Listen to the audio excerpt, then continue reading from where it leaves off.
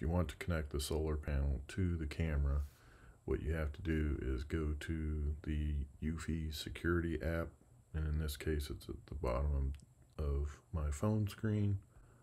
You press that, and in this case the camera that I have connected to the solar panel is labeled backyard, so it's the one up at the top.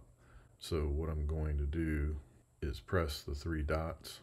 Once I press those three dots, cog wheel will come up, and if you go to Power Manager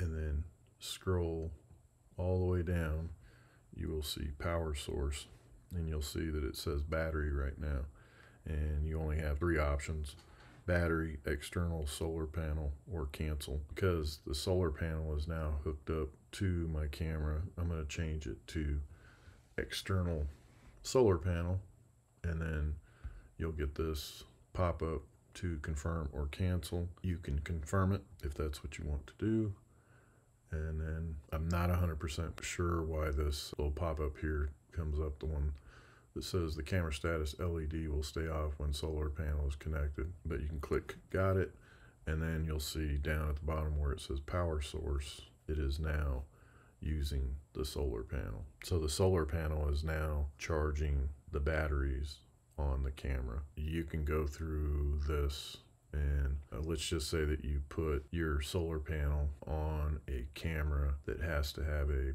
plug-in power source. The solar panel is not going to provide enough power for you to run the camera. The solar panel is specifically for cameras that have batteries in them, so the solar panel will charge the batteries that run the camera, but you can't just plug in a solar panel on any camera and have it work if it doesn't have batteries in it.